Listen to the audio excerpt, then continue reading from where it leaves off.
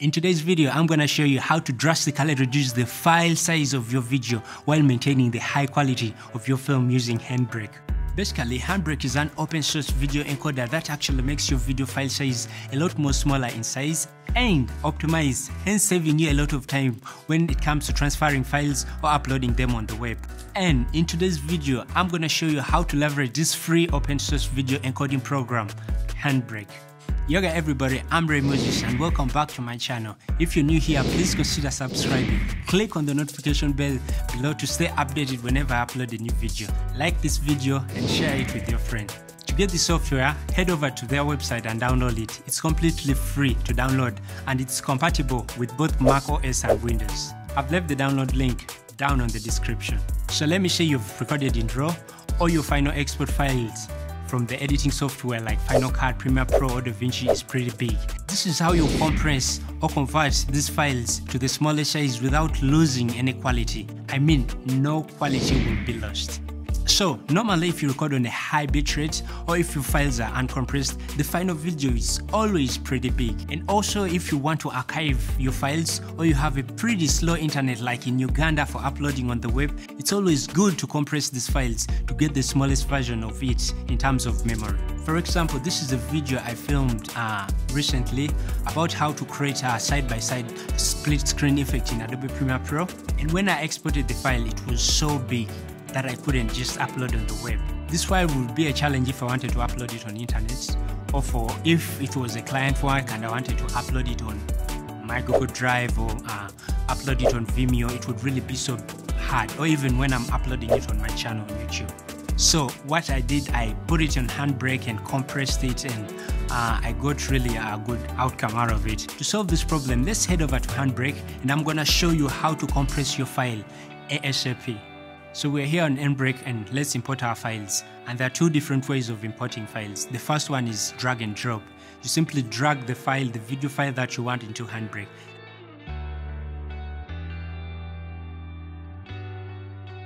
The second one is you go to browser and you select a file that you want to convert. As simple as that.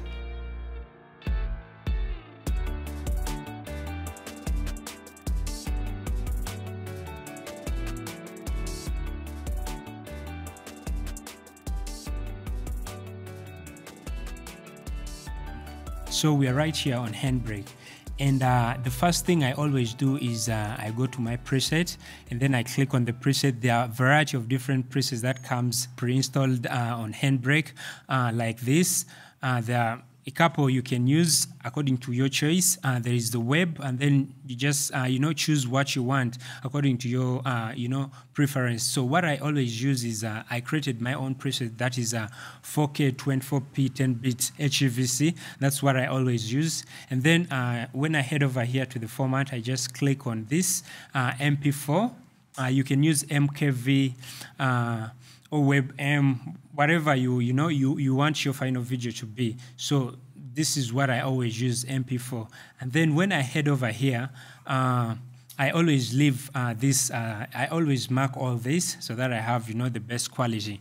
And then so the next thing is the dimension. So here you can play around with the dimension. You can flip, you can, rotate your footage, you can do whatever you want with your with the dimension of the image. So the next thing I'll look at is filters, and then here I always leave it just the way it is, but you can play around with these filters and see how your final footage comes out like. So the next thing I always do is I head over here to video, and then I play with the video encoder, and then the one I always use is H.265 10-bit. You can, choose whatever you want. There are a list of different ways you can encode your video. So I always stick with that. And then for frame rates, I always leave it at same as source. And then I click over here and I make it constant frame rate so that it, the frame rate doesn't change. So the next thing I do is with quality. And here I always leave it at 22. And as you see, when you increase this to the right, you'll get a way much better looking image with high quality, but the final video or the final image will be, pretty much big. Meanwhile, if we shift it to the left, you get a way more lesser quality image, and the final footage will have, you know, less will be small in terms of memory. And yeah, so what I always do, I just stick with around 22. That's where, you know, the quality is really good at 22, just right there. And then there are these other options, audio, you can play around with it, and subtitles, in case you have subtitles, you want to ban it in your video or not, you know, you can still play around with it here. And then the chapters. So that is it. So after I'm done here, I just head over to start, and then Handbrake will start rendering, as you can see right here. It shows you the percentage and then the time that your video will take. So now that we're done with compressing this video, let me show you the final video, and you see how much you don't lose quality. It still remains the same, and the video is just still the same as the previous one. So our final video has been converted on Handbrake, and it's so freaking small. We made it! Yes! So this is so amazing that it does not lose, you don't lose quality, and your video is still so good and compressed really so nicely. So Handbrake is a software that I recommend you to use to compress your video files to get the best quality, to get that crystal looking good quality in your video without, you know, losing anything, like without degrading your image. If this video added value to you, please consider subscribing. Click on the notification bell below to stay updated whenever I upload a new video.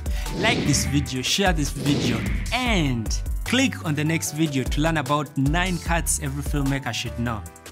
Thank you guys for watching. Peace.